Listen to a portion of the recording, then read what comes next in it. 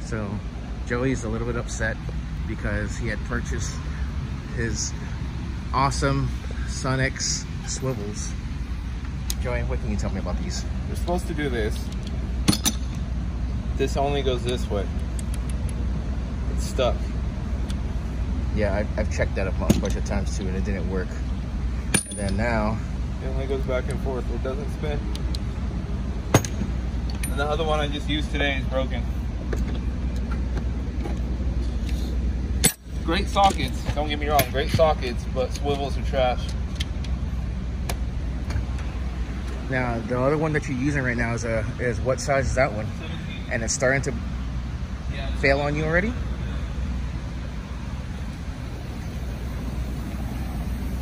It's already messing up.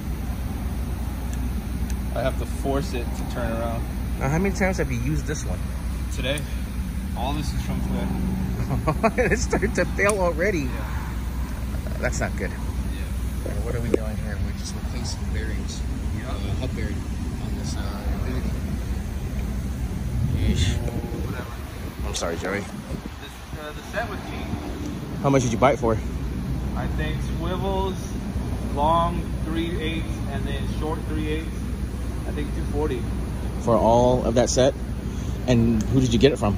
Online. Online, from my online website.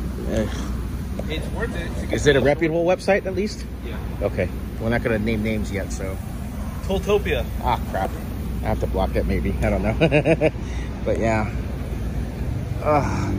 Careful.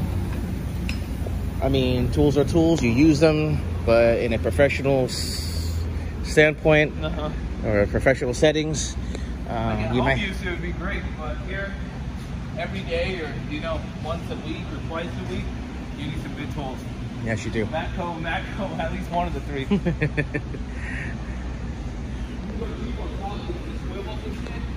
No. There you go. And there you go. Just pick and choose your poison.